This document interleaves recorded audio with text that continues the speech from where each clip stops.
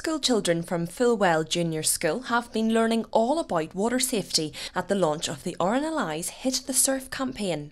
Schools from right across the region will be taking part in this campaign. The youngsters here are having fun in the water whilst learning valuable safety tips in the run-up to the summer holidays. What have you been learning today? How to save people if they're in danger in water. And what exactly have you been doing? Saving them with the buoyancy aids to help them get out of the water safely.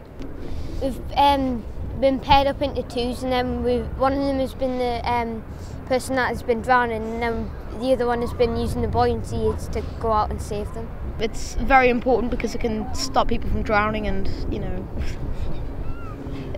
it can save people. It's like be aware when the waves are going to hit you. Like just be aware.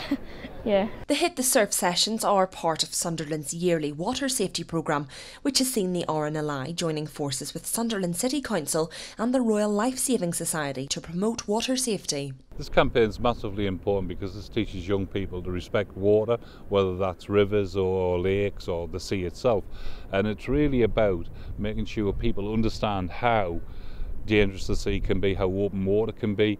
One of the biggest killers is cold shock. As soon as you jump into the water, it's lovely and warm outside, but when you get into that water, many times it's only 10-12 degrees. It sends the body into an impulsive sort of system where it diverts the blood from your arms and your legs to your main organs to keep your main organs warm, and that then ultimately means you're unable to pedal or to tread water or to even swim, and it can cause death.